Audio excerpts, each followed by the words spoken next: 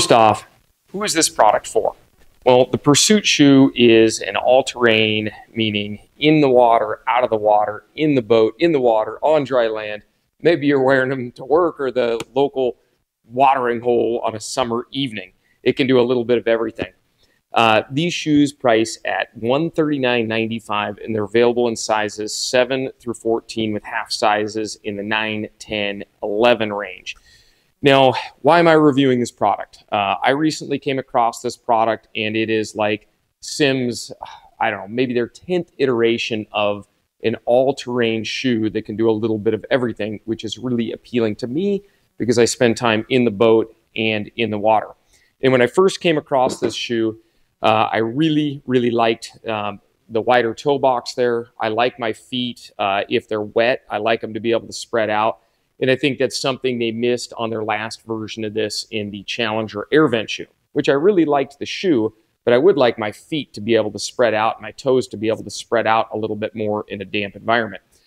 Breathable top here, fabric, so it'll drain well, dry out well, and neoprene cuff around the ankle. I will be wearing these over my bare feet, so that will hopefully keep most of the bigger substrate, like that annoying piece of gravel that always seems to wind up in the side of your sandal. Hopefully that neoprene will keep that out of there. It's got a quick lacing system, so I don't need to tie my shoes. It's just a semi-elastic lace there with a tensioner, and then a really cool deal where I can hook the lace up and actually keep it from flopping around and hopefully keep it from interfering with my fly line. Part of the story here with this shoe and what jumped out at me was I really like the siping material on the bottom. So the sole is actually siped, and I like the tread pattern. It's aggressive enough that I feel like I could hike alongside a mountain stream or do some pretty good wading either in the river or out of the river. Say that slick grassy bank that always seems to make me fall when I'm walking up the river. This tread looks like it'll handle that, but it's not so aggressive that my fly line is going to get snagged, stuck, and interfered with. So I like the overall design of the shoe. Simms is getting better and better at designing these products as they go. Let's take a couple looks at how that lacing system ties up. I have tried this on, and I'm an 11 at everything, and this seems to fit very true to size.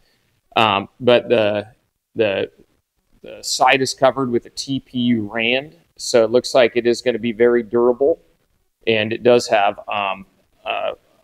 I guess a hook on the back to be able to hook my finger into so that I can pull it on, because it will be snug to get on with that neoprene cuff the way it is. Additionally, one thing with water shoes that I always like to inspect is I always pull the insole out. And this is the first one I've seen with an insole that's as perforated, and we'll just take a close look at that, that's as perforated as this one. So I envision a bit of silt and sand and really fine substrate. Of course, that's going to get in your shoe. But I like the idea of this drainage because I think a little bit of that silt will actually get away from my foot and down, hopefully into the bottom of the shoe. And then several times a day, you are going to have to pull this shoe off and dump it out.